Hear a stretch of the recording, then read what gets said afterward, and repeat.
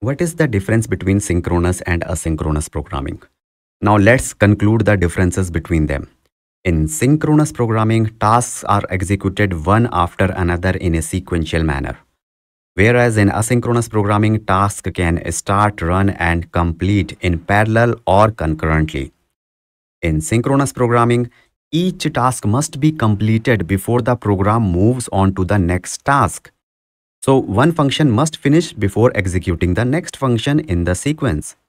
Whereas in asynchronous programming, tasks can be executed independent of each other. Okay. Third difference is execution of code is blocked until a task is finished. Whereas asynchronous operations are typically non-blocking. Then synchronous operations can lead to blocking and unresponsiveness. For example, one operation taking too much time, then your browser will hang or become unresponsive and you cannot do anything, and which is a very bad user experience.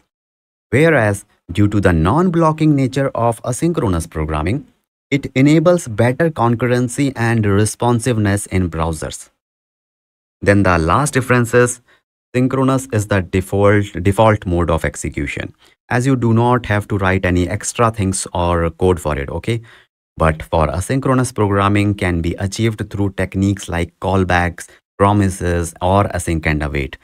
So these are the written differences between them. Great. Now you will never forget these differences for the rest of your life.